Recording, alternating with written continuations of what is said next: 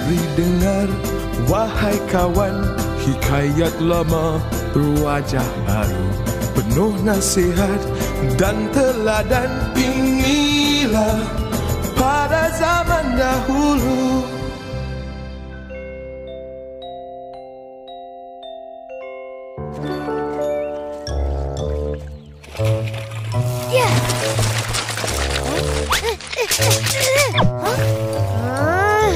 Macam mana ni, Aki?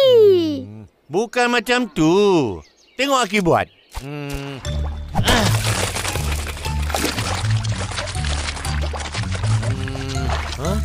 Tada! Wah, Aki dapat ikan. Abang? Ha! Ya! Ada tak? Ya, ikan! Kecilnya. Dapat juga. Ara, ada? Dah, taruh dalam baldi.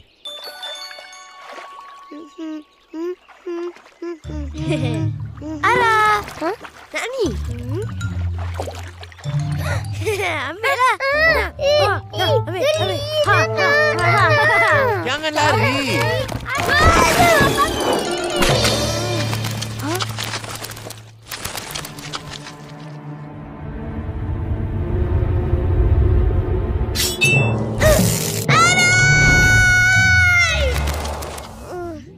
Itulah Riz. Lalai. Ikan tak dapat. Kau kena sengat. Semua salah Ara. Apa pula? Abang yang jatuh. Dah, jangan tuduh-tuduh. Benda dah jadi. Nanti orang kau dengar, Aki kena marah. Lain kali, kalau nak buat sesuatu, mesti berjaga-jaga. Itulah orang kata, malang tak berbau. Malang tak berbau? Macam mana tu, Aki? Macam ni? Tak faham lagi? Dengar ni. Pada zaman dahulu,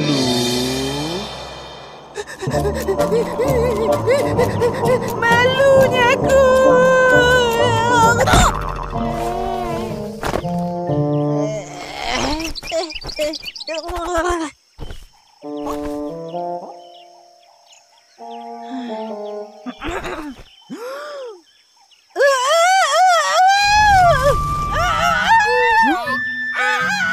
Hansa, kau dengar tak?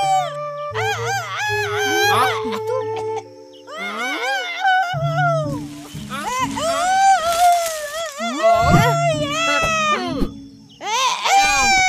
Kenapa ni?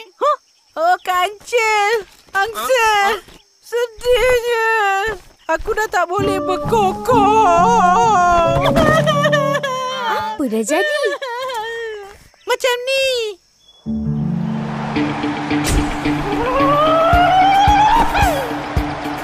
Pertandingan kokokan tamardu akan dimulakan sekarang. Di sebelah kanan saya, badannya kecil, tapi suaranya nyaring. Ayam serama. Di sebelah kiri pula, badannya gagah, tinggi, lapai. Ayam hutan.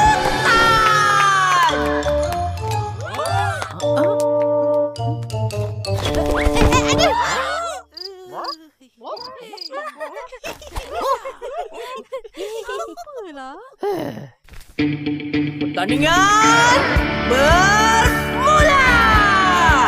Ayam selamat. Silakan.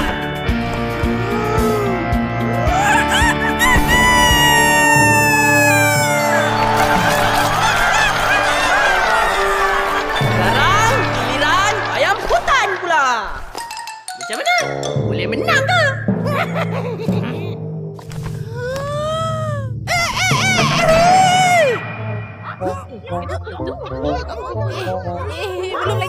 Belum lagi.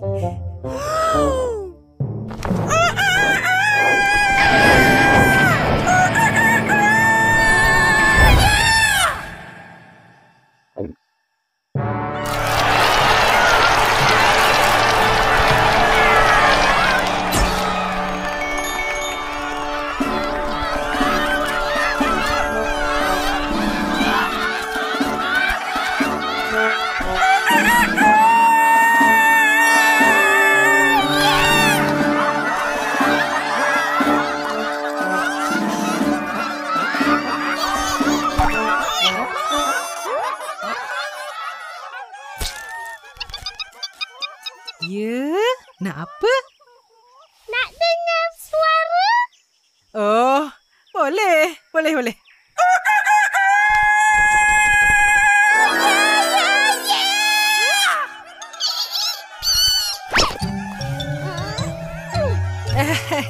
Kecil lagi. Untuk saya? Boleh.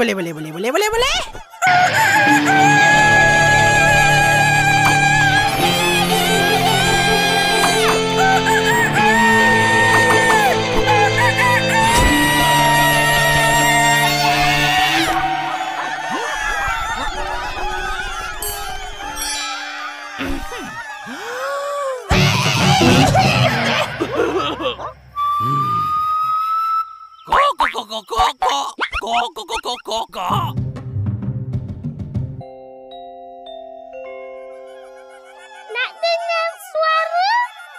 Oh, boleh.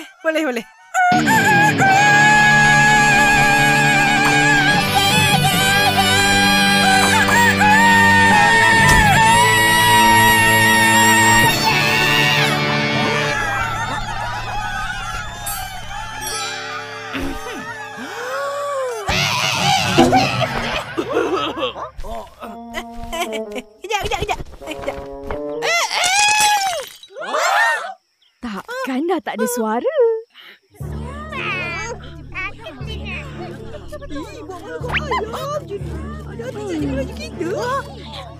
Raja dah tak boleh kokok.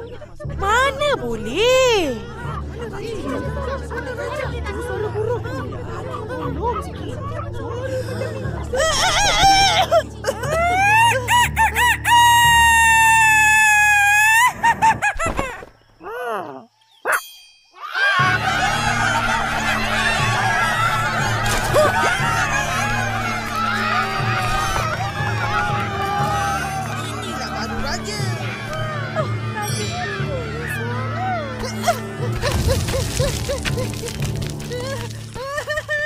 Oh, begitu ceritanya.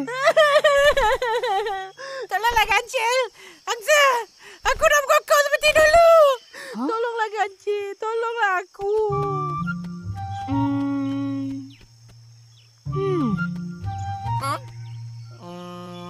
Jom Angsa.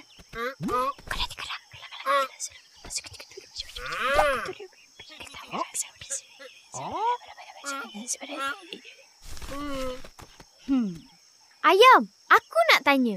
Sedap sangat ke kau berkokok? Sedaplah. Kalau tak, aku tak jadi raja. Bila aku berkokok, semua terpegun. Itulah kau. Bongkak, suka menunjuk-nunjuk. Betul tak Angsa? Betul. Bongkak. Makanan pun ayam lain yang carikan. Pemalas. Dah aku raja. Mereka kenallah layan aku. Itu dulu. Sekarang kau dah tak boleh berkokok. Padan muka. Ayam lain semua dah tak pedulikan kau. Buat sikit Angsa. Macam mana dia berkokok tadi?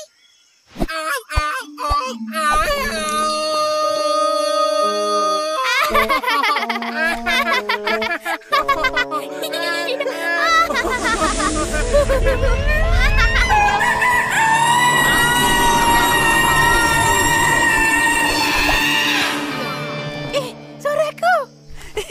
Aku dah boleh berkokok seperti dulu. Dah. Cukup tu. Dah boleh berkokok tu, jaga suara baik-baik. Jangan belagak satu kampung. Terima kasih Kancil.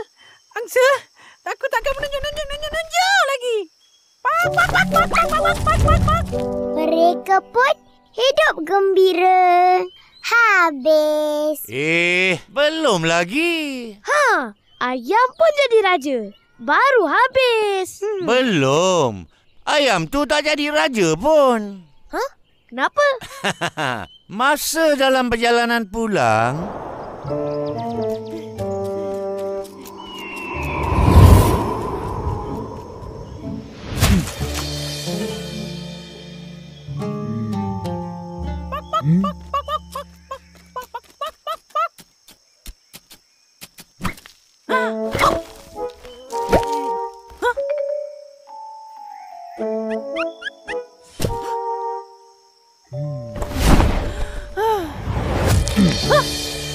Ayam, banyak ke dapat cacing? Ekor pun tak dapat. Kesian. Kau tak bosan asyik cari makanan dekat sini? Habis? Nak cari kat mana lagi? Mari ikut aku. Aku tahu kat mana nak cari makanan yang lagi sedap. Helang! Aku tak boleh terbang! Oh, betul juga. Aku hairan lah. Macam mana kau boleh terbang, Helang? Aku pun ada sayap. Tapi tak boleh terbang pun.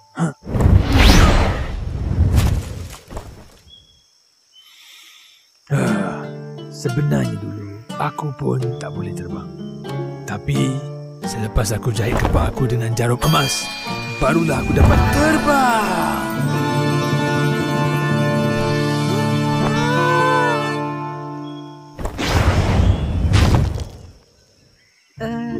Kalau aku nak pinjam jarum emas kau, boleh? Lepas ni, bolehlah aku terbang tinggi. Macam kau. Tapi, aku ada satu je jarum emas. Kalau hilang... Pasal tu, kau tak perlu risau. Aku akan jaga jarum emas kau baik-baik. Bolehlah. Bolehlah. Boleh? Bolehlah. Boleh? Boleh? Bolehlah!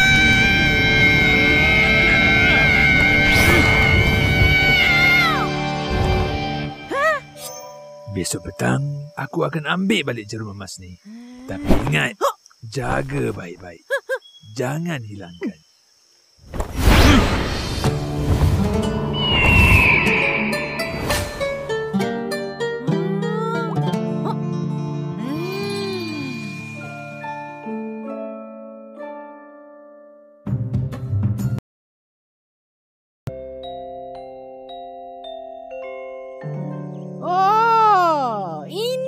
Rahsia Helang rupanya. Lepas ni, bolehlah aku terbang tinggi macam Helang.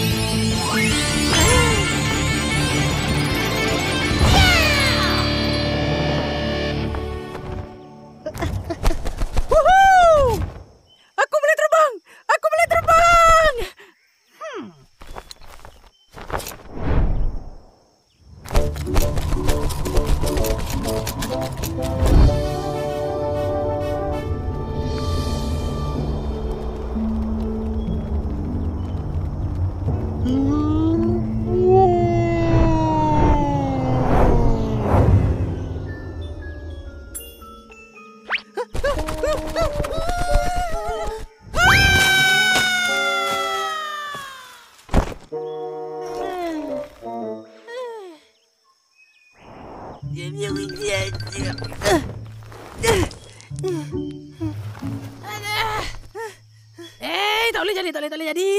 Kena ejek lagi ni. Jarum. Mana jarum? Mana jarum tu?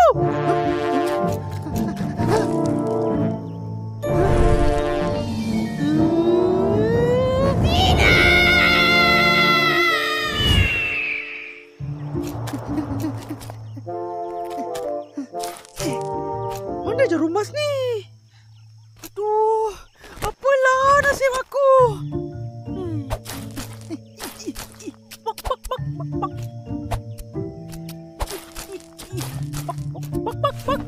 Ish, kalau macam ni, sampai bila-bila pun tak jumpa.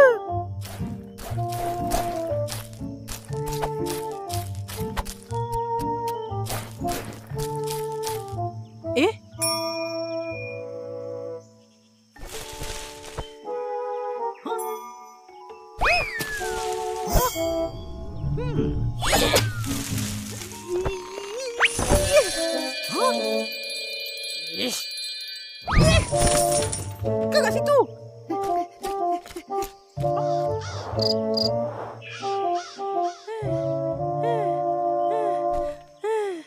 Macam mana ni? Tak jumpa. Apa aku nak bagi tahu Helang?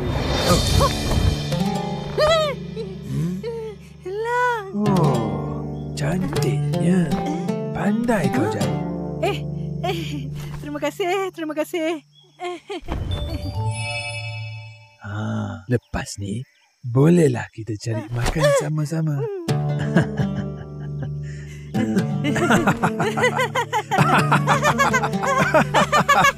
Bagi balik jarum aku. Aku belum habis lagi ni. Yalah, nak terbang tinggi macam kau, kenalah je lebih sikit. Lagipun kau kan janji nak ambil petang. Oh, betul juga. Jumpa petang nanti. Bye. Selamat.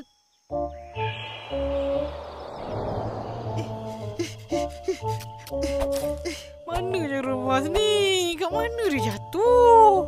Mana ni? Mana jarum emas ni hilang? Jarum emas aku hilang. Lang, maafkan aku, Lang. Aku tak sengaja. Kan aku dah bagi tahu kau, jangan hilangkan jarum emas aku. Kau ni memang lalai.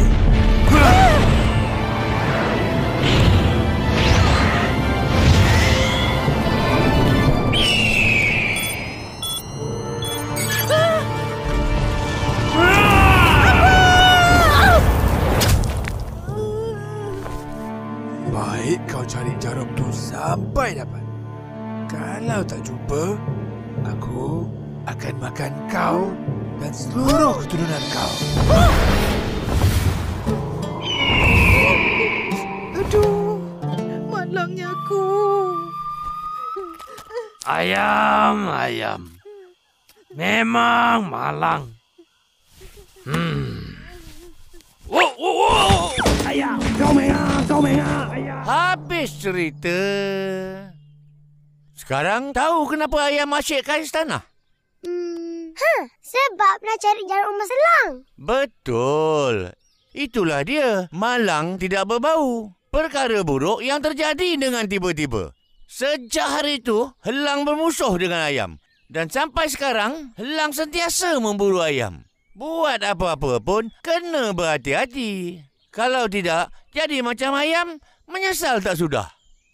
Dengar Haris. Sebelum buat apa-apa, fikir dulu. Jangan lalai. Kalau tak, nanti jadi ayam. Kok.